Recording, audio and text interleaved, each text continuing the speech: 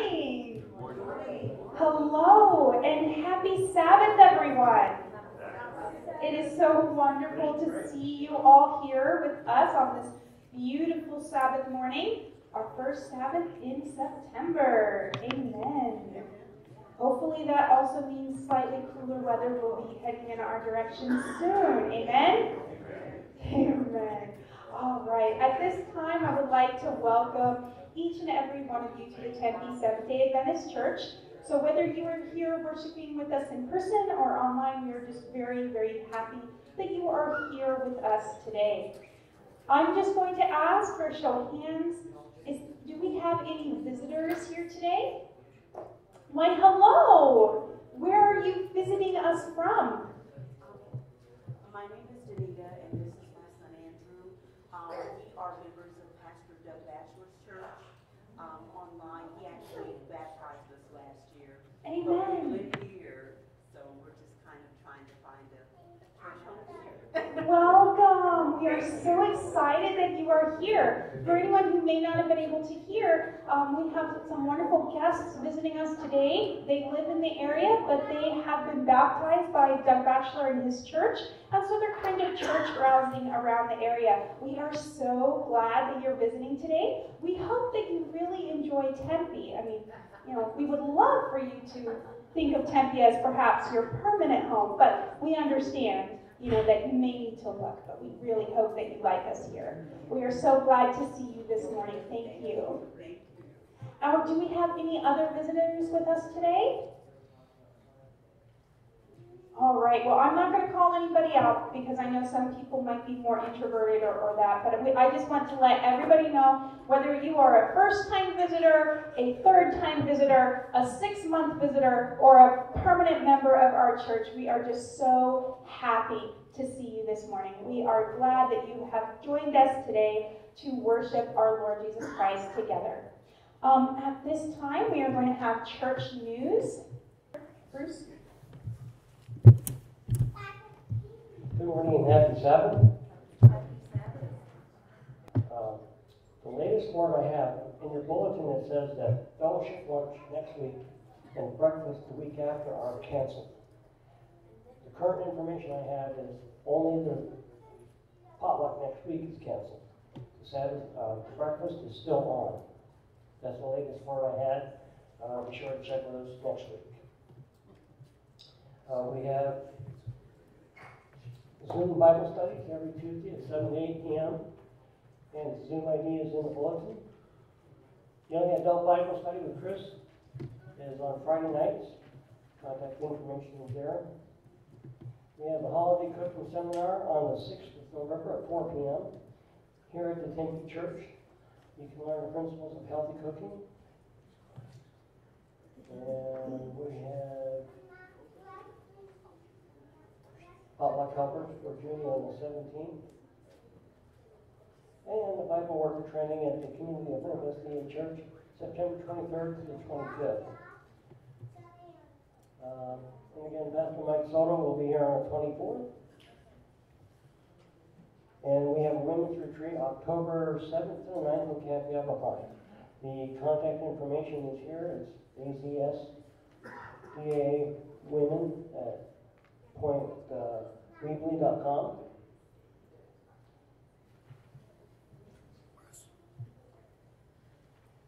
The opening verse is right here. Isaiah 43. Happy Sabbath? That's what I'd like to hear. Alright, so our Bible reading this morning, we're going to find it in Isaiah 43:7.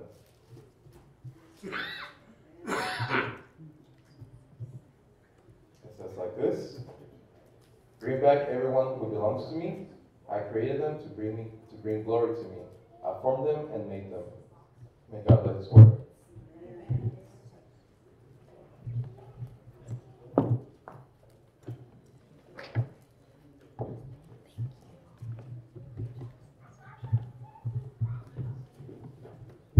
Amen.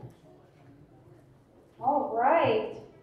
I don't know about anyone else, but I'm really excited about our new pastor joining us near the end of this month. How many of you are excited? Amen. right. Well, as we begin our worship service today, we are going to sing a couple of hymns of praise to the Lord. So I just welcome you to grab a hymnal from the pew in front of you. Also, we have the words on the screen as well. Our first hymn that we are going to sing this morning is When the Roll is Called Up Yonder, hymn number 216. Hymn number 216.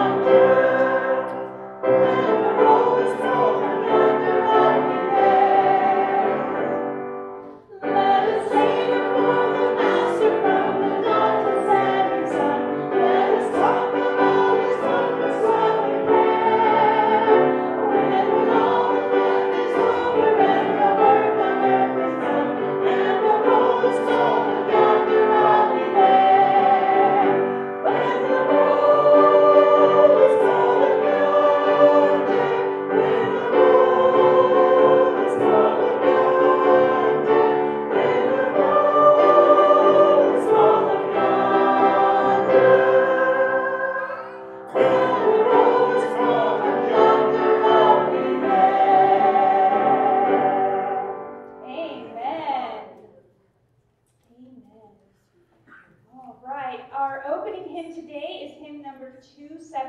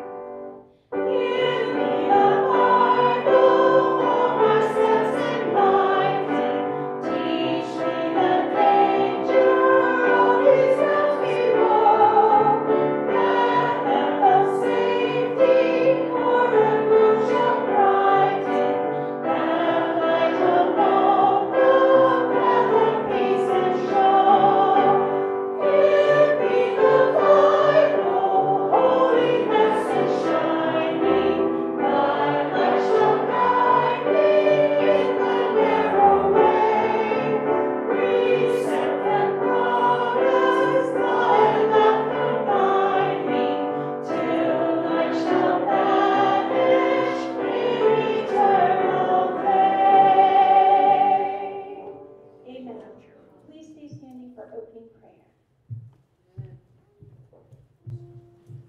Father in heaven, we thank you so much that you are all-powerful.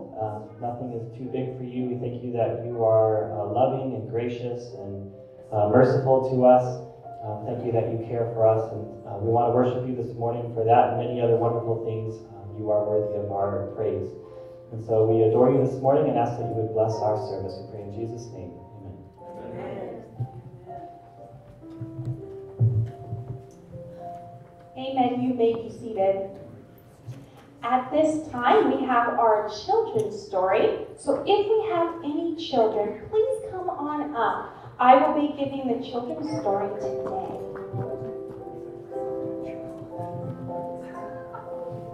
Welcome, welcome.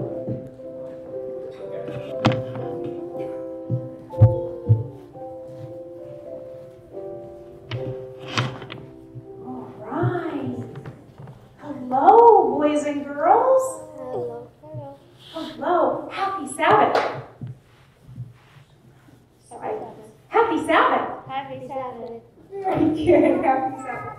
Good job. All right. Today's story isn't like a story you would read in a storybook, but I have some really neat things I want to show you today. All right. Can you take a look at that? What do you see? Yeah. Someone said Rocks. rocks. What's special about these rocks? They're different. They're like, some are see-through, some are like they have different designs. That one looks like a tree. I know some are water rocks. Yeah. And some are like, some are different, like diamonds and stuff.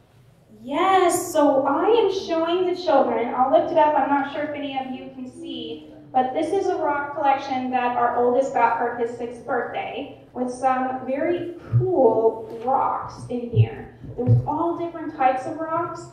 There are, quartz that are shiny. There's tiger eye that's been polished so it's shiny, but it's colorful. Someone said there's different patterns and stripes. Ooh, what's this super shiny one? Do you remember, Benji?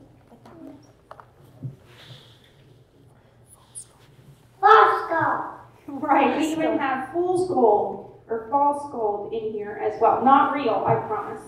Yeah, so, stones are really cool. How many of you like to go outside, maybe in your yard or at a park, and find cool things on the ground? Yeah? You found a seashell? That is awesome. It is so much fun to look down at the ground and see what amazing things we can find. We can find sometimes seashells, depending on where we are. We can find bugs. How many of you guys like bugs?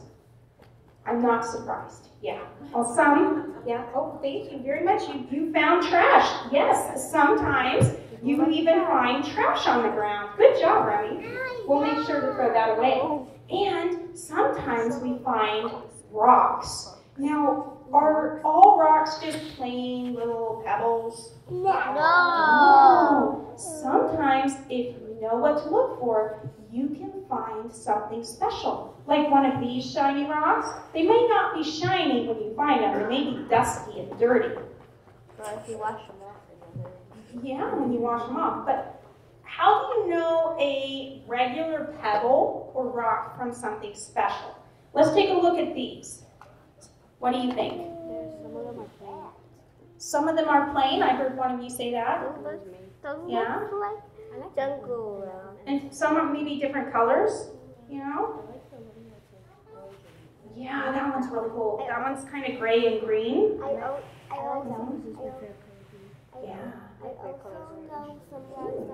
also know some rocks are in the jungle. Yes, there's rocks everywhere. There's rocks in the desert. There's rocks in the jungle. Very good. Sometimes the ones in jungles or forests are a little harder to find. Sometimes you have to move grass and you have to move dirt to find the good rocks. Now today I want to share with you a couple of special rocks. Okay? If I can get it out of here. There we go. And one more. There we go. All right. So, let's take a look at these 3 rocks. They're kind of dusty looking. They're not shiny. If you saw them on the ground, would you think these rocks are special? Yeah. Yeah, because they're cool. They have kind of a stripe. Yeah, and they're like, Yeah. One's like a cylinder kind of. Yeah, that is so important. These rocks, I'll hold them up so the grown-ups can kind of see them too. So here's a bigger one. Here's one of the biggest ones we ever found. These rocks are called chiastolites. Can you say that big word? Chiastolites. They are formed when you have a crystal that is, what's a good way of saying it so kids can understand? Kind of like infected by another mineral. So in this case, you have a crystal that has something called graphite. Graphite, that's like the gray stuff in pencils that you write with, okay? Now, these rocks are formed in cylinders, long cylinders, and as they get moved around and that, they tend to break into smaller and smaller pieces. That's why, like, this one's super little. Now, you can find these type of rocks in different places around the world. However, the chiastolites that I am holding in my hand are very unique. I'm going to lick a rock.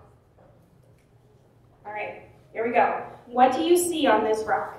Did you wash it before you licked it? Yes, these have definitely been washed. Oh, yeah. It looks like an X, or sometimes people think a plus sign, or a cross, like you can kind of see it in that one. The graphite is the gray part that makes the X. Let me see if I can get the little one here. This one, the X is almost a square. You see that? Now this particular color variation, the black of the graphite and the orange of the regular crystal-like part of the rock, are only found in 2 places in the entire world. You can find cousins of the chiastolites in different colors other places, but with the orange and black combination, they're only found in 2 places. Can you guess? You want to guess where these might be found? In the world. Well, in the world, yeah. On the ground, yeah. But in the desert. In the desert, close. This specific type of chiastolite is found in a small region in China and in a small area called Chowchilla, California. They occur naturally there. I have family, my mother-in-law, her family's from Chowchilla. They grew up finding these on the ground everywhere. And when we went there this summer, we collected a whole bunch. They just are on the ground. And this was the very biggest one we ever found. I don't know if any of you can see that cool X or cross right there in that rock. These type of rocks a long time ago were often called cross stones because the X kind of looks like a cross. They're very special and they don't happen everywhere. It takes a certain type of environment to create them. And that is kind of an interesting part of this story. When you see this dusty rock on the ground in the middle of dusty dirt, surrounded by other dusty gray rocks, you might not even know it's special. You might walk right past it without even thinking. But if you know what you're looking for as you're walking, you might be able to tell that rock doesn't have a normal rock shape. It looks like a cylinder. There's something special. I'm going to pick it up, and then if you know what to look for, you can see the special hidden X or cross in the rock. Isn't that amazing? So, part of this story is basically a lesson. A lesson that sometimes people and things may look ordinary and unimportant if we don't know what we're looking for. But Jesus tells us that every person is special and loved by God. So if we know what we're looking for, we realize how special something ordinary may really be. So that is one reason why we read the Bible, so we can learn what God and Jesus wants us to learn. And Jesus tells us that he loves each and every one of us. And that includes other people too. So we need to do what Jesus tells us to do. We need to be kind to other people because they may be a little dusty on the outside. Maybe they look a little ordinary, but don't we all, right? But everybody is special. Everyone is special to God.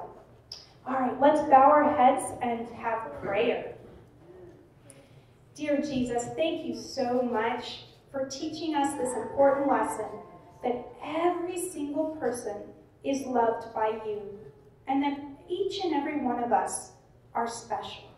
And Lord, we thank you for the amazing creation that you have created all around us that help us learn these lessons, like the amazing cholastolites that look ordinary at first, but if we know what to look for, turn out to be very special. We love you so much, Jesus. Amen.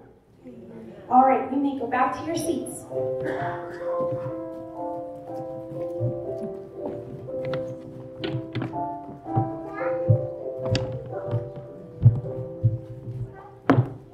Thank you for that children's story, Jacqueline. Our deacons will wait on us now for offering. I want to remind everybody that for the offering, anything loose in an envelope or in the plate not designated will go to the local budget. If you have a particular mission that you want to support, please put it in a tithe envelope and mark it accordingly, and we will direct your funds as you direct.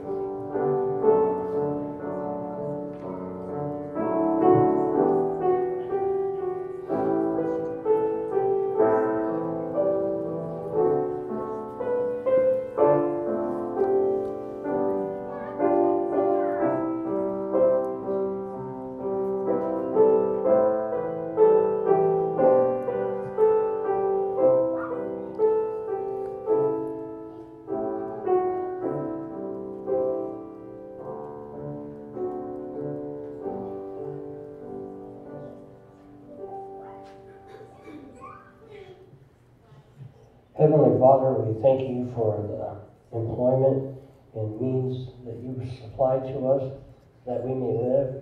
And we thank you, Lord, for the privilege of being able to return a tithe and give offerings that further your work. We ask you to bless it, multiply it, and send it forth wherever you think it needs to be, so that your glory is increased and your goals for this earth are met.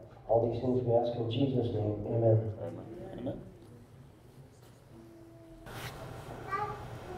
Heavenly Father, we come before you humbled, but yet desiring and pleased and grateful that in this country we can come and worship you as we understand we can and we need to, and that your presence is always with us. You are an awesome God that can speak worlds and solar systems into existence. But yet you not only do you want to spend time, but you desire it as your creator. You desire to spend time with your creation, be close to them. You seek them out. What a wonderful God and an awesome God that makes you. Lord, we ask for blessings for employment and graduations, and we ask you to be with and encourage and strengthen those that are maybe in between jobs or struggling with a job that's difficult. We ask you to bless them and pour out your Spirit with them that they may be able to sustain their employment and eventually move on to where they are happy and still serve you. Lord, health is another two-edged sword. You know, we have people that are healthy, and we thank you for that blessing, but people are struggling with health issues, mostly COVID-19, cancer, diabetes, heart problems. But Lord, we know that you provided the solution, and that you are with each and every one that has this issue. We ask you to enlighten their minds and help them to heal, because we know, Lord, that you can. You can heal everything. And we ask that, Lord, we ask you to bless the speaker today, Elder Chris, that he may deliver your words to us, and that we may be filled with your Spirit on this day. All these things we ask in Jesus' name. Amen.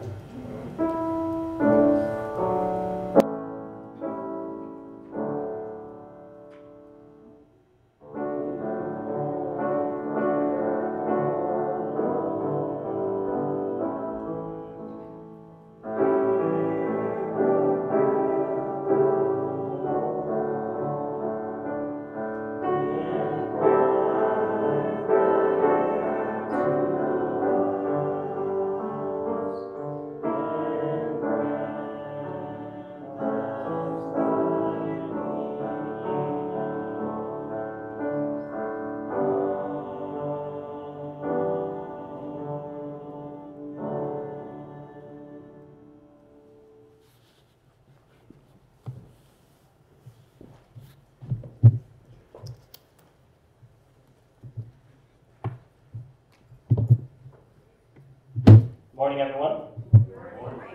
Use my own mic this morning. I'm a little under the weather today. I know it's hot outside, but I have a cold. It's supposed to be a joke, but it's true. Yes. So I apologize. I don't have the energy I normally have, so please bear with me as I go through this. And if you think of it, pray for me as I speak. And pardon the sniffles as we go through the sermon. All right, so today's sermon is about knowing your purpose. So, question for you: if you could ask God one question, what would it be? One question of God. What would it be? Yeah, sure, go ahead. What do you want me to do? What do you want me to do? Well, that's a good question. That relates to our topic very well this morning. Anyone else? We'll take maybe, whoops, one more. Tripping over the other mic cord here. Oh, yes, Araceli. How many stars are in the sky? How many stars in the sky? Okay, cool. Yeah, so a long time ago I asked some ASU students that question. What would you guess college students' answer to that question would be? How many of you are college students? Raise your hand. Let's say there's at least 3 hands that go up. I'll share. One of the top answers was, what is my purpose? Which relates to this. And apparently that question does not go away even as age increases, as Marilyn has essentially the same question. It's one of the most fundamental questions of life's existence. Why am I here, and what am I supposed to do with my life? Or what am I able to do today? So let's take a look at 2 verses. One was the scripture reading. We'll start there, Isaiah chapter 43, verse 7. I think we'll find that the sermon is going to start very general and then go as specific as we can. So just generally speaking, why were we created and put here? Isaiah chapter 43 and verse 7. So this verse can be a little awkward to read based on your translation just because it's the middle of the thought. So if it's not a complete sentence, just bear with me. Isaiah chapter 43 and verse 7, God was speaking about his people, that his plan was to bring them back. And everyone who was going to be brought back, he said, everyone who was called by my name, whom I have created for my glory, I have formed him, yes, I have made him. So God has created us to give him glory. And what does it mean to give God glory? We could put that in other words. Basically, to make God look good. And that is a desirable thing to do because God is love and worthy of glory and honor. So we are created to give God glory. Okay, let's go to Ephesians chapter 2 and verse 10. Ephesians chapter 2 and verse 10. Some of you may know what comes in Ephesians chapter 2, verses 8 and 9. That's the passage that says that we're saved by grace alone through faith. So verse 10 is kind of the end of that thought, and it explains another reason why we're created. Ephesians chapter 2, verse 10 says, for we are his workmanship, created in Christ Jesus for what? Yeah. You are created to do good works, which God prepared beforehand that we should walk in them. So through Jesus, we are created for good works. And so knowing your purpose and God's will for your life are pretty related topics, so we're going to be focusing on how to know God's will for your life. That's what we'll be talking about in the sermon. So I'm going to start off by talking about God's general will. Basically, this is true for all of you at all points of your life. And then we'll get to specifics. Let's start in 1 Timothy chapter 2 and verse 4. I have 4 verses here that mention specific things that are God's will for you at all times of your life. It's true for everybody in all places. 1 Timothy chapter 2.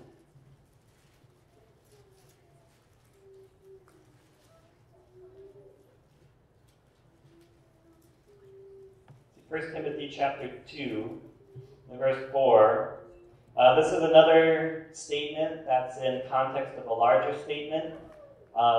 It's kind of like a throwaway thought. Paul is writing to Timothy, and he's like, do this, and he mentions the name of God, and then he makes this like one-liner.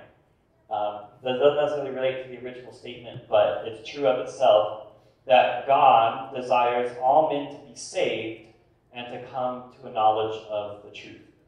So, are you included in all people? Yeah, so that's God's will for you.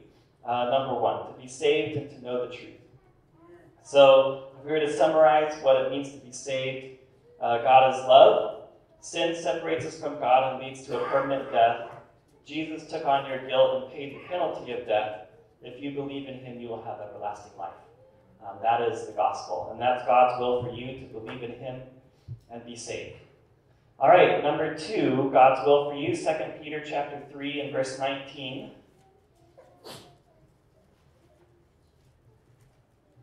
2 Peter chapter 3.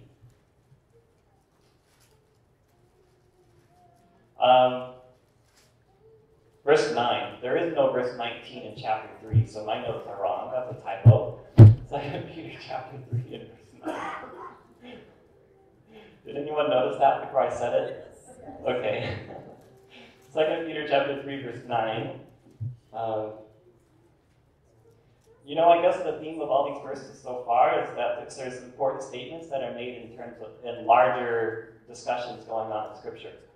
So this particular passage is talking about the nearness and timing of Jesus' soon return. But in the middle of it, again, this statement is made. Verse 9, the Lord is not slack concerning his promise, as some count slackness, but is long-suffering toward us, not willing that any should perish, but that all should come to repentance. So according to this verse, what is God's will for you? salvation, but specifically, what's the word? Operative word, to repent. God wants you to repent of your sins. And this connects with the previous verse that we read. When we believe in Jesus, we also repent of our sins, which means that we are willing to change our way of living. And if you have that willingness, Jesus will forgive you and give you the power to change and to live another life. So, 1, to be saved, and 2, to repent. Okay, let's go to 1 Thessalonians chapter 4.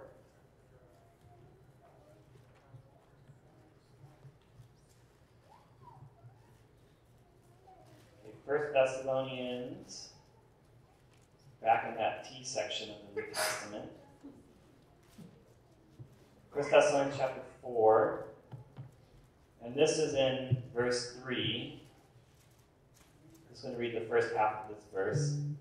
1 Thessalonians chapter 4 and verse 3, which says, "For this is the will of God, your sanctification." So God wants you to experience sanctification, which in simple terms is the transformation of our character into being like God's character. Now, this is part of the daily relationship with Jesus that happens when we live by faith. God wants us to experience sanctification. Okay, let's go to chapter 5, since we're there in 1 Thessalonians. There's another God's will statement. We're going to read that while we're here. 1 Thessalonians chapter 5, 16 through 18. It says here that we should rejoice always, pray without ceasing, in everything give thanks, for this is the will of God in Christ Jesus for you. So what's God's will for you in this verse? Yeah, rejoice, to pray, and to give thanks. So that's God's will for us. And I think that's part of that daily relationship that happens with Jesus. We're supposed to talk with him, and our conversation is supposed to be multidimensional.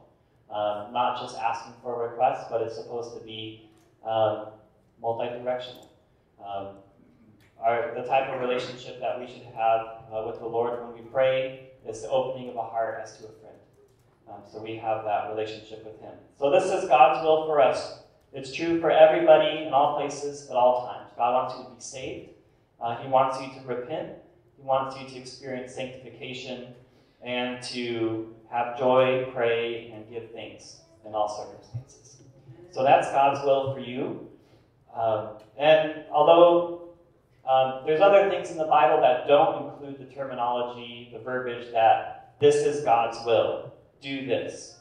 But I think it's not a stretch to say that if we included, for example, God's commandments, that would be God's will for you, to keep his commandments.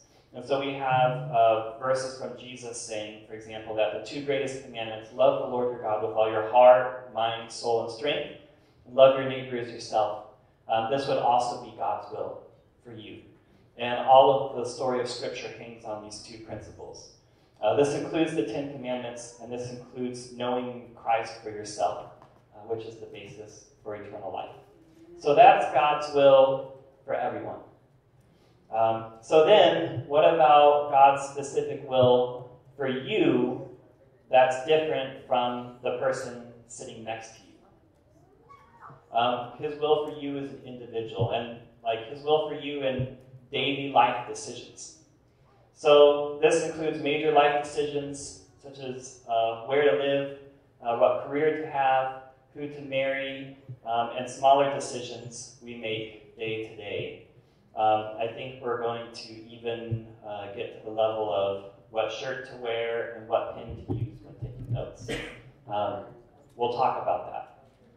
Okay, God gives us a promise, though. Psalm chapter 32 and verse 8. Psalm chapter 32 and verse 8.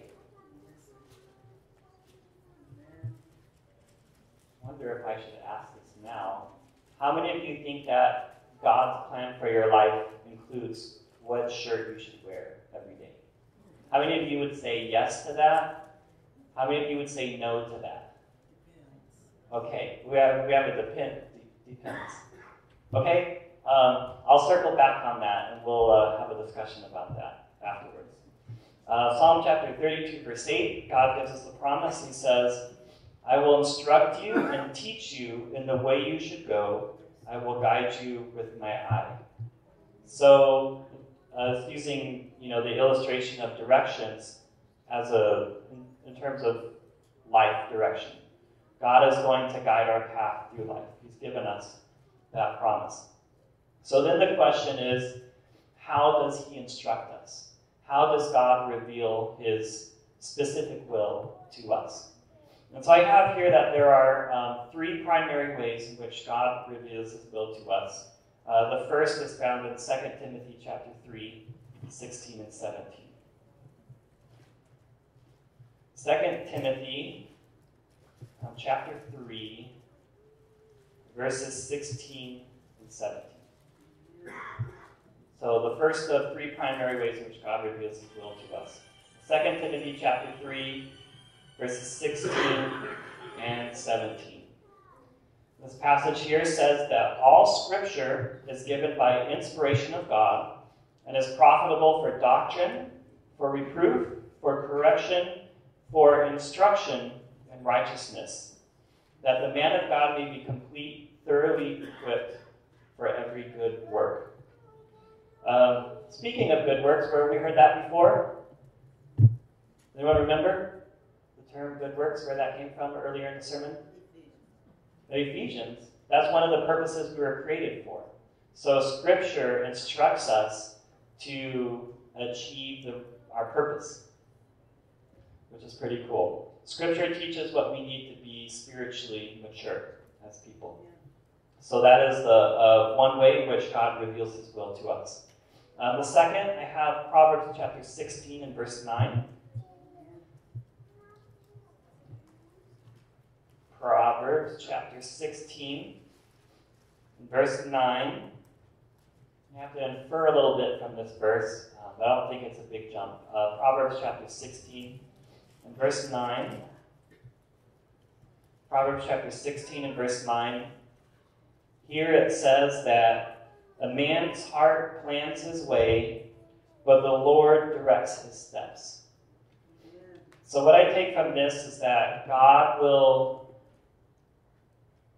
use circumstances to shape your life. So, for example, how many of you would say that at the beginning of a day, you have a plan for how the day is going to go? By the time you get to the end of the day, it did not go according to plan. Would you say that happens to you sometimes? Yeah. And that's just part of life. But that doesn't mean that things are not going outside of what God allows for you. So God will use circumstances and things that you run into throughout the day to guide you through your life. Okay, let's go to Isaiah chapter 30 now. Isaiah chapter 30. And we'll read verse 34. Let's see, is that right?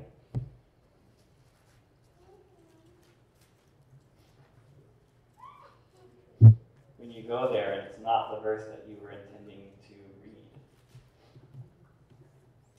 Thankfully, I have a phone with a Bible app and a search function on there. So we'll do a quick search.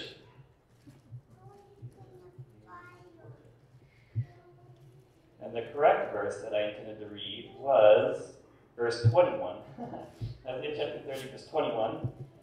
Apparently that's typing up notes this morning. I did not do a precise job. Isaiah chapter 30, verse 21. And your ears shall hear a word behind you saying, this is the way, walk in it, whenever you turn to the right hand or whenever you turn to the left.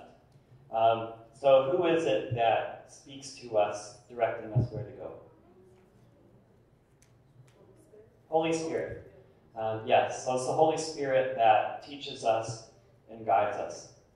So 3 primary ways in which God reveals his will to us. We have Scripture, we have circumstances of life, and we have the Holy Spirit. So how does the Holy Spirit speak to us? I think in terms of the practical ways that the Holy Spirit speaks to us, the Holy Spirit has many different methods that he can use. And depending on your personality and your relationship with the Lord, Holy Spirit may speak to you differently, in different methods than he speaks to me. Some examples, though, of how he could possibly speak. Certainly, we can think of those one-time, strong but immediate thoughts that pop into your mind that kind of takes your attention. When you have a conviction, when you hear, read, or see something, possibly to do or not to do something, or whether something is good to do or wrong to do. Those convictions can take a hold of you, and that can be a way that the Holy Spirit speaks to you. He may also speak to you. Perhaps he impresses on your mind a certain idea on your mind without you trying to think about it. So this is different than your brain's natural worry or obsession about a topic, where you just feel like outside of your own natural tendencies or the specific thought that keeps being pressed upon your mind. That could be the Holy Spirit trying to bring something to your attention. And then also in terms of things coming to your mind, it could be that God will bring up an issue to you repeatedly. So you hear some sort of thought or issue mentioned in a sermon, and then you read about it in the Bible, and then you hear a friend talk about it, and then you hear another friend talk about it, and then you see something mentioned in a book, or you can go on and on and on. But if you hear this one idea mentioned, and you don't normally pick up on this, but all of a sudden you've heard it 10 times, perhaps that is a way that the Holy Spirit is bringing something to your attention. One thing to remember is that the Holy Spirit may often lead us step by step. I'm not sure I've heard of anyone who's been told their entire life plan at one time. I think God tends to lead us step by step. So if you happen to be under conviction about a certain issue, you will likely need to deal with it before God will show you what the next step of His will is. Sometimes God will not reveal more of His will to us if we are not following what He has already revealed to us. So, 3 primary ways: Scripture, circumstances, and the Holy Spirit.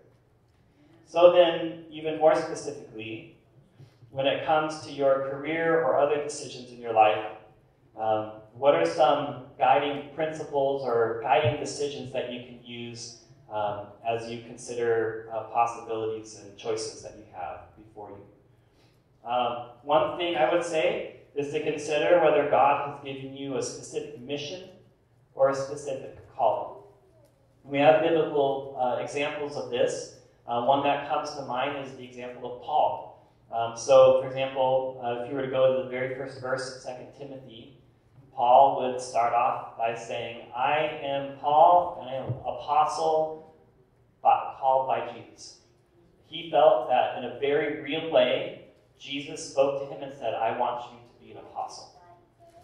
And so he had that mission, that calling to do that as a career and as a ministry. So if you feel like God has given you a specific mission or calling, then do it. Follow it. Not everyone has a life calling, and that's okay. My brother and I have had this discussion several times before. We do not feel like we have specific life callings, and that's okay. So, if you don't have a specific mission or life calling, then second guiding question you can ask yourself, do you have any passions or skills that leads towards a specific career or ministry? God has, in His creation of you as a unique individual, has given you talents and skills that make you different from the person sitting next to you. So consider that and incorporate that into your decision making. And then the third guiding question I would say is, is there anything in the Bible specifically for or against one of the choices that you're deciding on? So is there a specific commandment or principle for or against it? Would this choice lead me to walk towards God or away from Him? Or would this decision be a help or a hindrance towards helping others? Guiding principles that we can use when making decisions. I heard somebody say once, I don't remember who said it, but this is a quote, it's not my original thought. If you walk in God's ways, you will be in His will. And so that's something that stuck with me when I heard that. But some questions come to mind when thinking about this specific topic, and I'll ask all of you this. What do you think is the difference between personality and character? Because certainly, I believe all of us would be under the conviction that God wants us to share his character, but I don't think all of us are to have the same personality. So what is the difference between those two?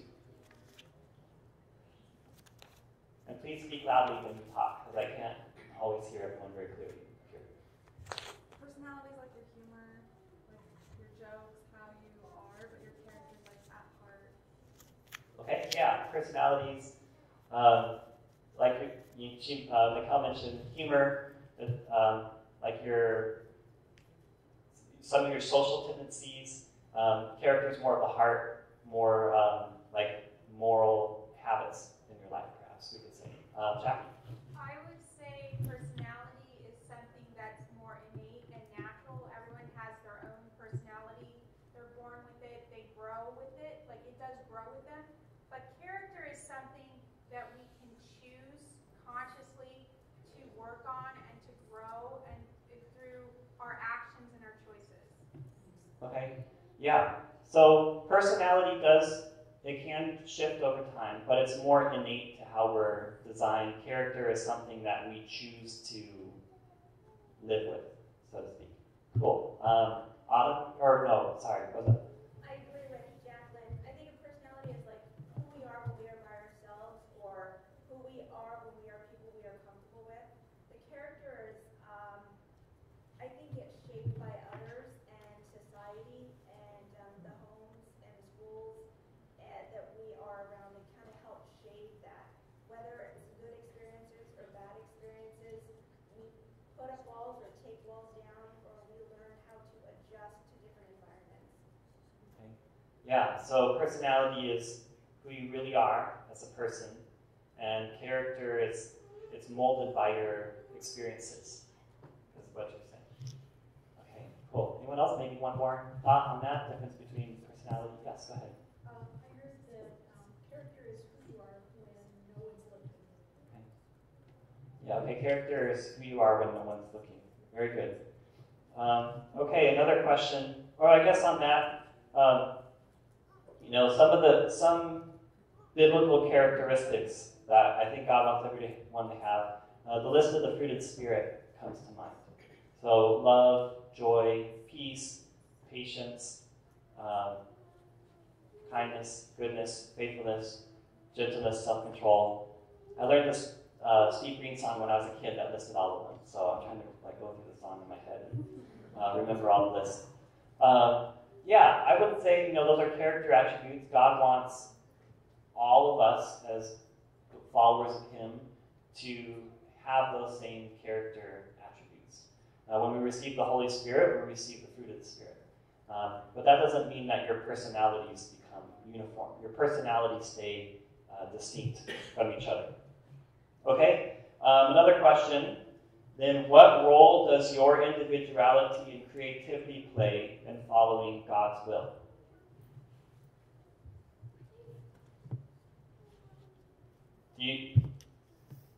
Does God take your personality into consideration when planning His will for you? So, yes. Some things I was thinking about with that. So, for example, Jesus gave His disciples the commission, Great Commission, go into the world and make more disciples. Well, how are you going to do that? Well, you get to choose how you do that. Your personality, your creativity, your mind, you can determine a way in which you can share Jesus to other people and make more disciples. There's not a limited number of strict boxes of how to do that. Although, there's ways in church that we tend to mention more often than others. You get to let your individuality be on display and still carry out God's will in your life. Does that make sense? And if you are not the creative type and you need ideas, then that's what the church community is for. We can help and partner with you to do that. I think the same could go for church involvement, too. Certainly we have a list of positions in the church that you can volunteer for. But just because there's not a certain idea on the list doesn't mean that you can't do that. So if you have something that you feel like you can contribute to the church that's not currently being done, then speak up, and we're happy to have your involvement. We want you to use your passions and skills for the Lord. And we don't want to be here and say, no, you can't do that. That's not on our church. That's not on our church position list. If God is leading you in that direction, we'll make room for you to serve Him.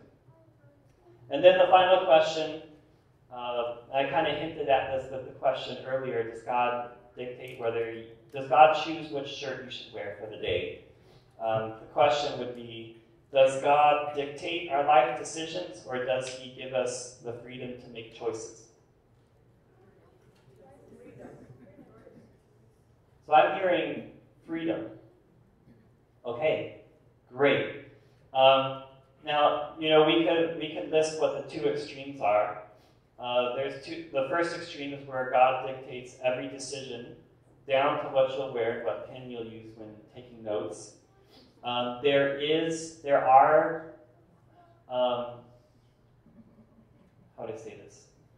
are theological beliefs and philosophies that state that is how God operates. We would know that as like predestination and determinism, for example, that God has planned out all of your actions in advance, and you're just simply executing what God has specifically dictated you'll do. It doesn't quite seem right.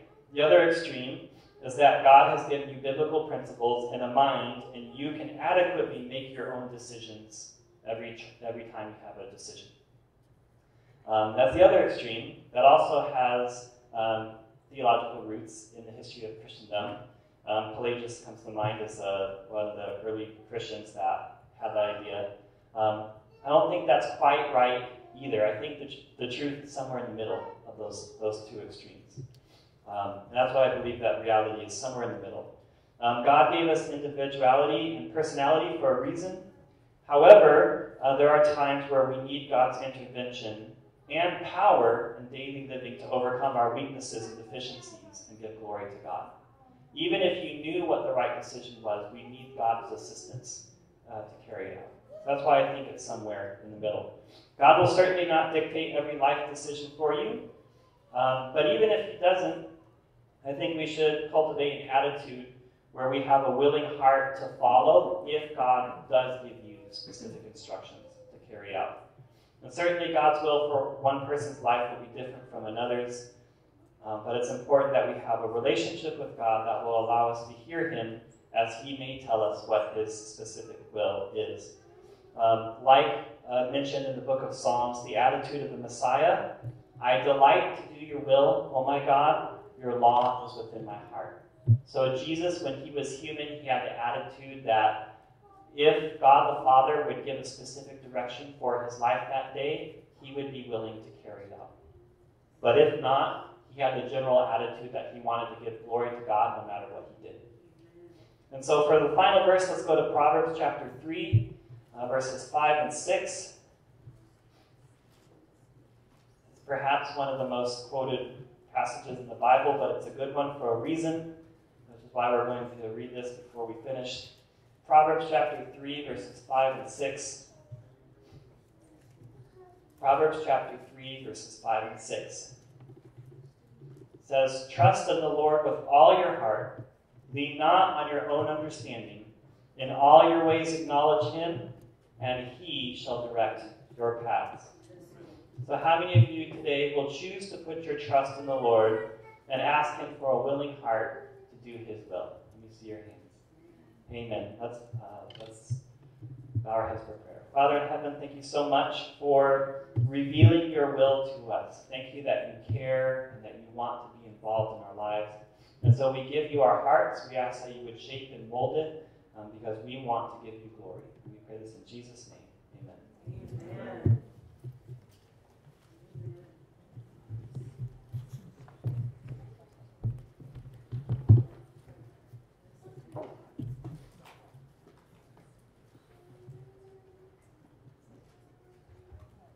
Thank you so much, Chris, for that message today. Amen. We are going to end our service today with our closing song, hymn number 537, He Leadeth Me. Hymn number 537.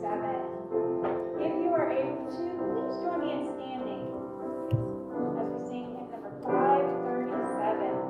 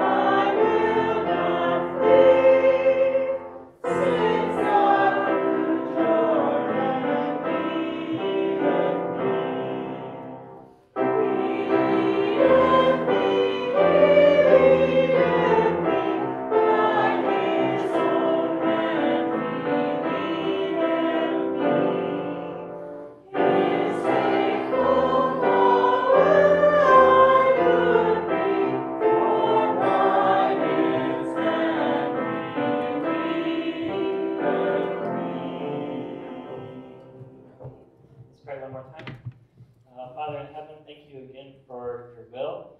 And we pray that this week, as we were just saying, that we would walk hand in hand with you, that you would lead us and bless us until we meet again. We pray this in Jesus' name. Amen. Amen. You may be seated. The deacons will usher you out. Since I'm sick, I've asked Darren to be the one that customarily stands at the back and shakes everyone's hand. I'll stand outside and wave to you all.